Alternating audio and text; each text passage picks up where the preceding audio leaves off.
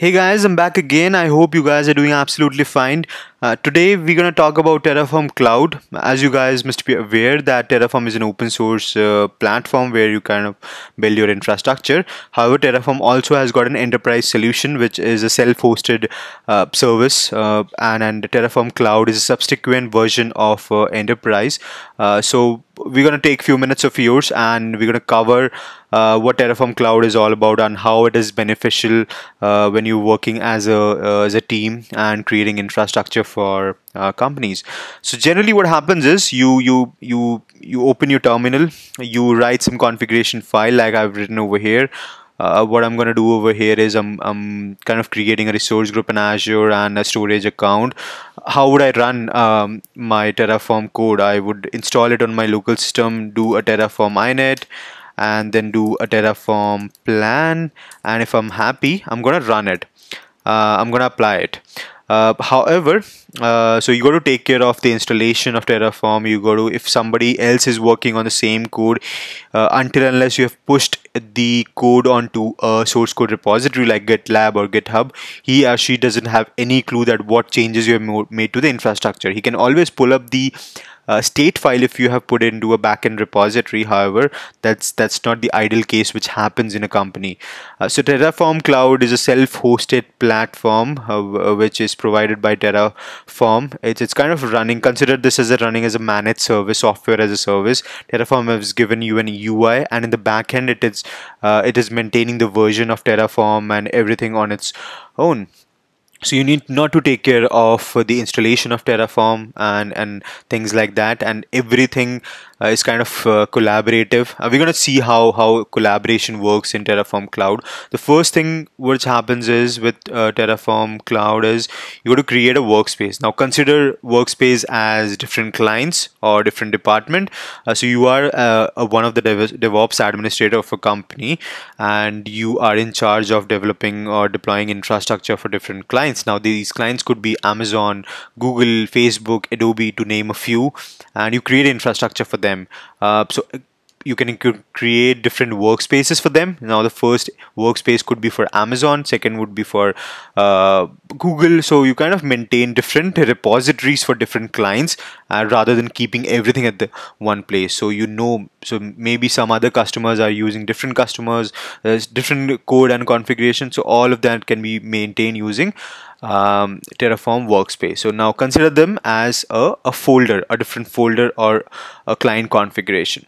Now the first thing you do is you connect your Terraform Cloud with a version control system. Now this version control system could be anything, could be GitLab, GitHub, Bitbucket. So you got to connect with it. To connect, I've already connected it. What you need to do is go to settings, and you go to developer settings again and go to auth app, create a new app and give it a name. Make sure that you upload this particular image so that Terraform can authenticate with your version control system. Then mention the badge color and then mention the name, homepage URL, make sure it is app.terraform.io, and callback URL would be taken from here.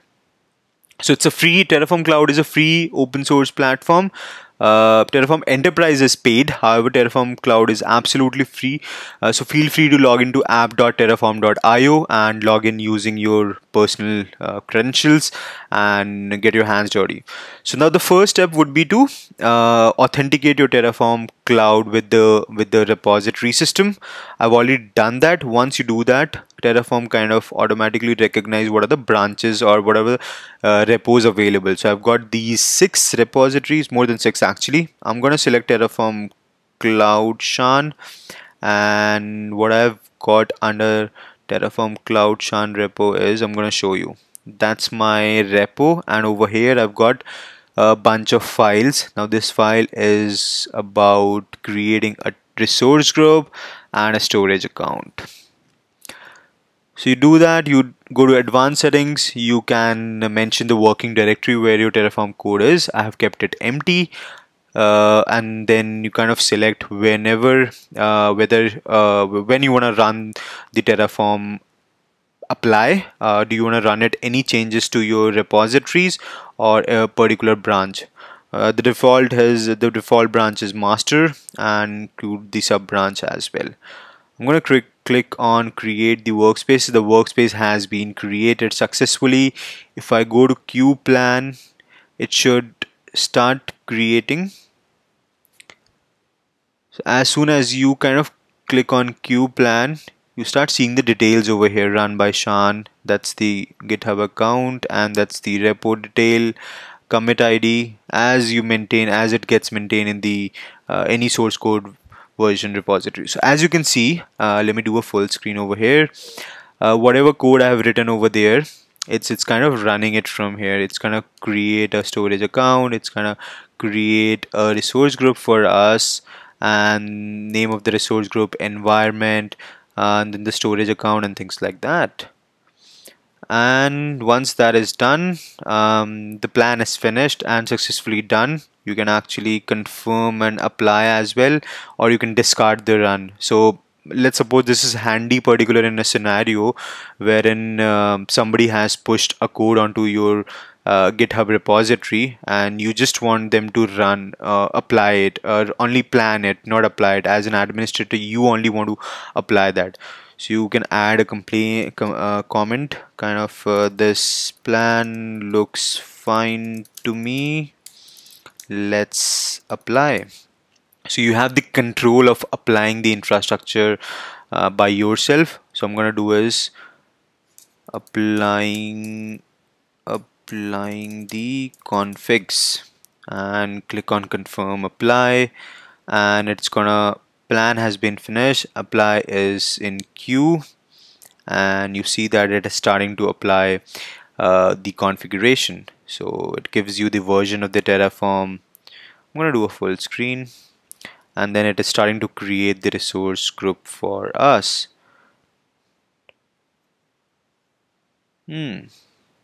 Okay, this particular resource group storage account already exists, and that's why it is erroring out. So let's do it. Let's probably, it's gonna be a good demo. What I'm gonna do is I'm gonna change something in my repo, and what I'm gonna do is I'm gonna change the storage name to demo for users, and I'm gonna change the resource group as well. So I'm gonna show you what happens when you change anything in the code.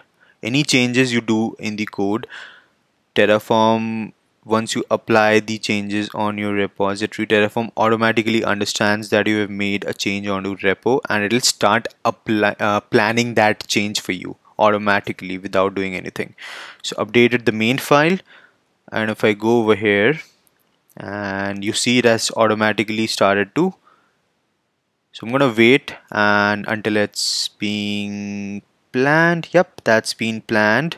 And if I go over here, yep, it's going to convert, change the name from Shan to demo, as the delta sign says that it's gonna change the name from Shan to demo, and it's gonna add a storage account with a name. Do we see the name? Yep, that's the name over here of the resource group. And yep, that's pretty much all. Let's try to apply and see if it is applying this time or not. Maybe yes, fingers crossed.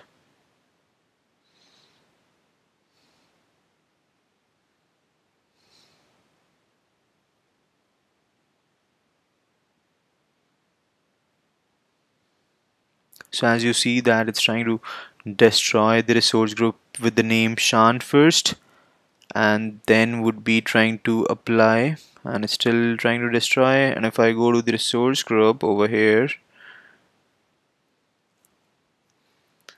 yep, that's the resource group still there. Let's open them parallelly, and it's still trying to destroy. Let's wait for it to destroy and wait for it again to create the demo resource group. So I just wanted to let you know that it's deleted the resource group, and it has created the resource group successfully. fully, and if I'm gonna pull my Azure account, it's created the demo and got a storage account for us as well. One thing I've surely noticed with the creation, that it takes a bit of time rather than when it compares to running your configuration from your local system. So that's one of the thing. Maybe it kind of depends where your Terraform Cloud infrastructure is hosted. So yeah, that's so what happens is, now what it kind of done if similar things which you do it using your local system as well. However, as an administrator, or as an engineer, you can see that who has applied what changes, and it kind of takes all the states as well and keep it in a centralized location. You can see that it maintains all the state just like your backend configuration, and you can see that what kind of changes. So quite a beautiful visual representation that what changes it has done. You can download as well, and you can manually run your queue plan as well. So there's a couple of more things. There are variables as well. You can define your variables right over here. So what I'm gonna do is, let's play around a bit more. I'm gonna directly edit my files from here, and I'm gonna add a tag probably, or rather, let's change the name from demo to demo for DevOps with Shan. And yep, no, I'm gonna replace this with rather variables. I'm not gonna change the name. Put them as name and define it using the variable name, and then default value, keeping it as, and I'm gonna put the default value over here. So I'm gonna add the default value as here. Name would be DevOps with Shan demo. Sounds good. Save the variable. So rather than saving the variable over here or secrets over here, and what you do is you commit your changes and run for Terraform Cloud to pick up your changes right from here. And yep, it has looks like it has picked up the changes. Yep, and it's running the plan. So you see that resource block is not expected here. Let's see what it is trying to do. So if we go to our repo or workspace, let's go to our workspace, Terraform Cloud Shan, and try to run and try to troubleshoot probably what it is trying to do. So it says resource group resource are not expected here. What does that mean? Let's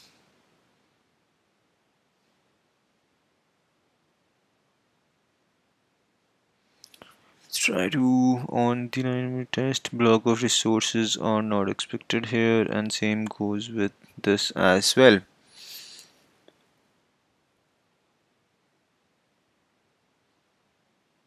Variable.name test.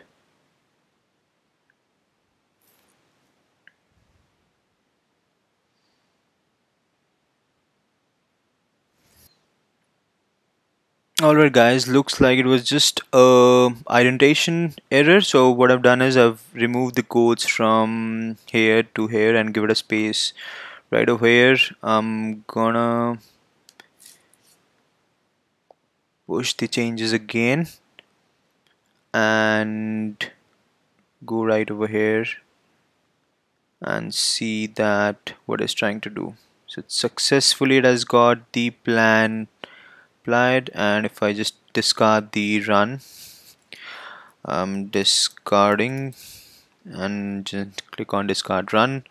So this is the idea of passing the variables over here was, rather than you keep your variables in your source code repo, what you can do is you can simply define your variable over here. So that's secret as well. You kind of give it a as a hash sensitive, or as well, if it's a password, you can probably give it a key, and then it's gonna be saved as a secret for you. Yep, that's about it. That's what I wanted to show you guys. That how Terraform Cloud works, and what are the cool features it has got along with it. I hope you've liked the video. If you've done, if you liked it, if you like the content, feel free to share your comments.